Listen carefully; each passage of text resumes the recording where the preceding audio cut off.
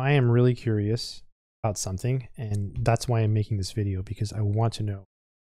So I want you to look at this book. Let's just look at it. And just look at it and keep an open mind. University College Nottingham, Mathematical Department Library. And it says Vector Algebra and Trigonometry. It's by Hayward. Got the thing from the library. I always have that so that they can organize the books. Here it says University of Nottingham Science Library. I don't know if we can make that out. Yeah, University of Nottingham Science Library. And here it says, once again, University of Nottingham Science Library. So when I saw this book, I thought, oh no, what is going on here? And I'm wondering if you had the same thoughts I had.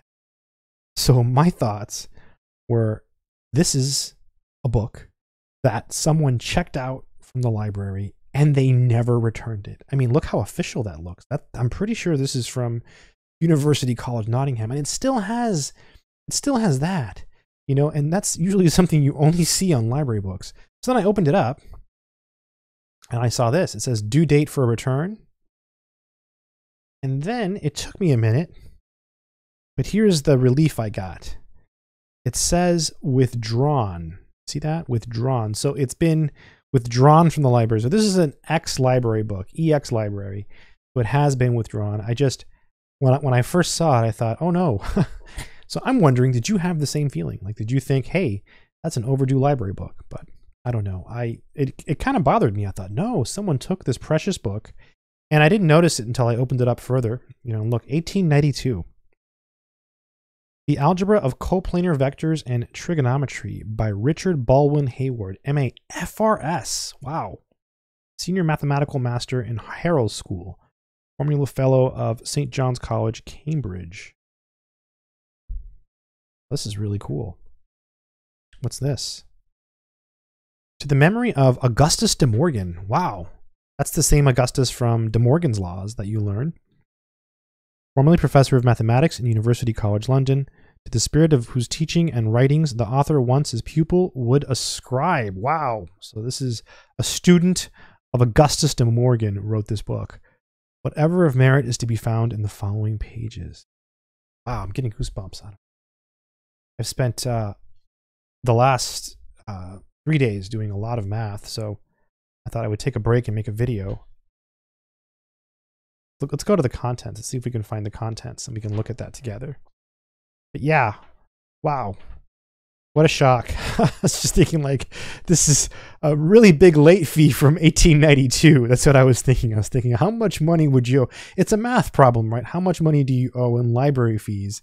You know, if you checked it out when it was new and never returned it. So probably millions of dollars, you know, if you compound the interest. So let's look at the contents. Plan of work, the fundamental laws of algebra. Ooh, the laws true for ratios and or continuous number. The complex number a plus b times the square root of -1. Impossible in the algebra of pure number or ratio. Yes. Yes. Summary of principles. Scalar algebra linear.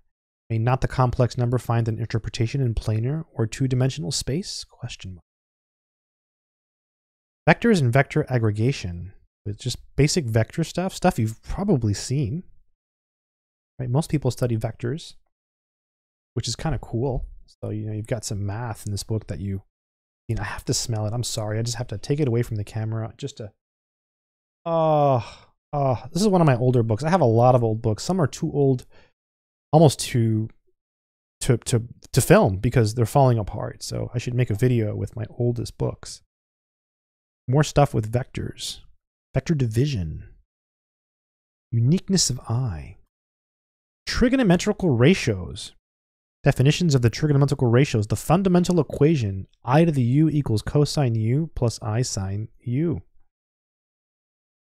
Fundamental relations of the 6 ratios. Ratios in terms of versors. Some interesting language, right?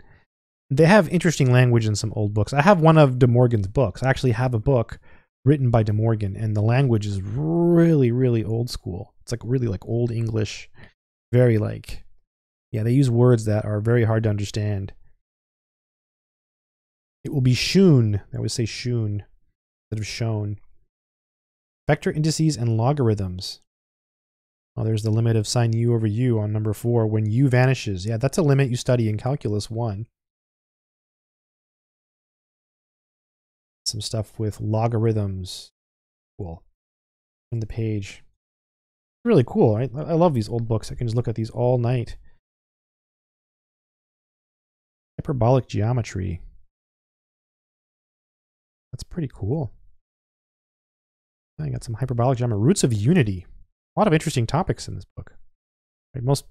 You can't really find a newer book that, you know, compares exactly. I mean, it's a little bit different. There's just a bunch of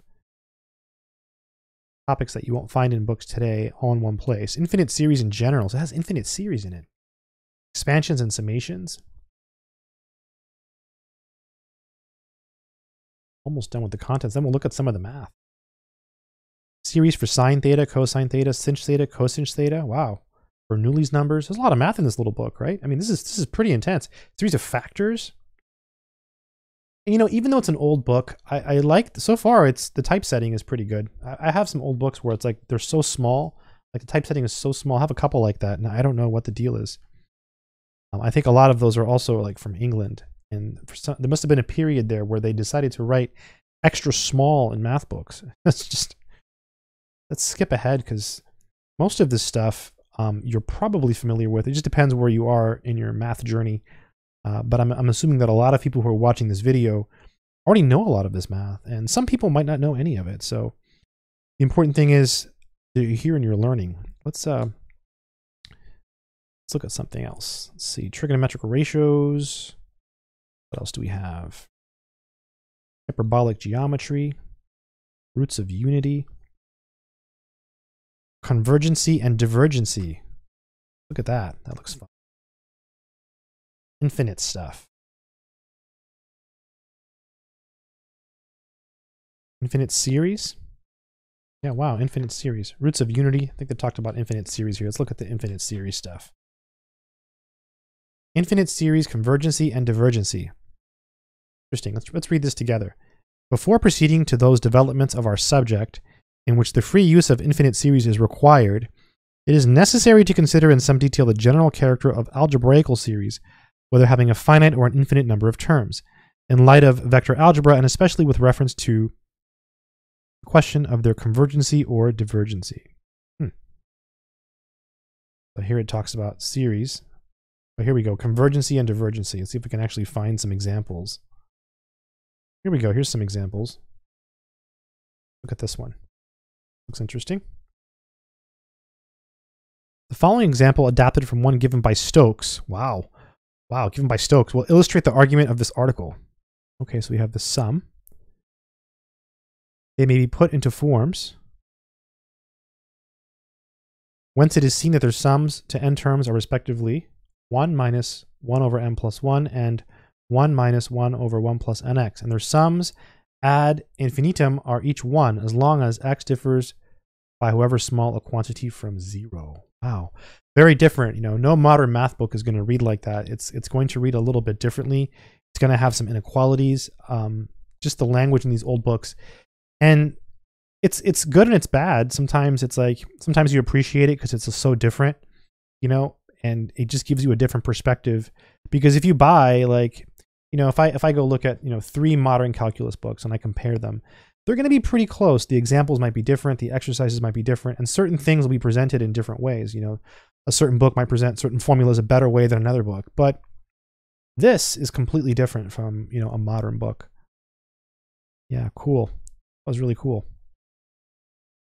Really nice book. I'll try to find this book, by the way. I don't think I'll be able to find it, but check the description. If I can find it, I'll put a link. A lot of times with these old books, when I find them on the internet, there's only a few copies. So usually, I mean, if I can find them, because they're out of print, unless it's been reprinted, which is kind of cool. Here we have some series here. Cool. You know, we've got some infinite series here. Those are really important. Cosine z and sine z. You know how to memorize those. I'll show you how to memorize those actually. So check this out. So cosine z, Cosine is an even function, right? So it has only even powers in its series expansion. And sine z is an odd function, so it has only odd powers, right? So easy way to memorize it. And so if you don't know where to start, just think, okay, for cosine z, you know, what's the first, you know, even number? 0, z to the 0. So 0, 2, 4, 6. And then for sine z, the first odd number is 1, right? So it'll be z to the 1. Very useful for differential equations and other math to know those. Series deduced from the logarithmic series for arctangent or tan inverse and arctanch. Wow. Really specific stuff. And I say that just because I'm comparing it to modern books, right? At the time, this was, you know, what was studied. There's just so much mathematics out there that, you know, nobody knows it all. Nobody knows it all. That's the thing I like about collecting math books. Every time you get a new book, you get some new math that you can learn. Oh, look at these. Prove the following summations to n terms. Wow. Wow. Yeah, really intense. I don't think this book has answers. I didn't see answers in the contents. Let's check. Pretty sure it doesn't.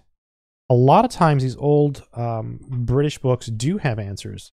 That's something that a lot of the old books from this era have, and that makes them really good.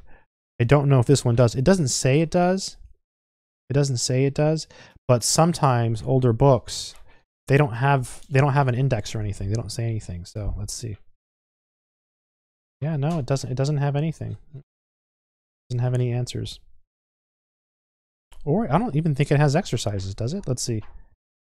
Does the book even have exercises? I think this book is just, you know, it's one of those older books where it's just like, it just goes through the content. You know, there's no exercises, there's no solutions. Oh no, it has examples. It has examples, yeah. But it doesn't have solutions to the examples. It calls them examples. It doesn't call them exercises. That's interesting. Huh.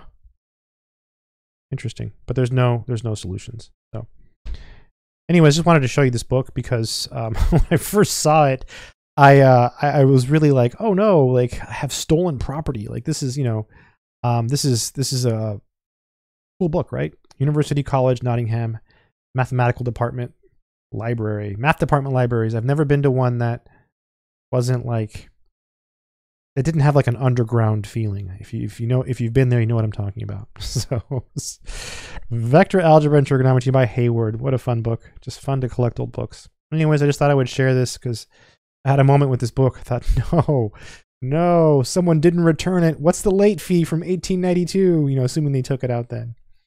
Until next time, take care and good luck.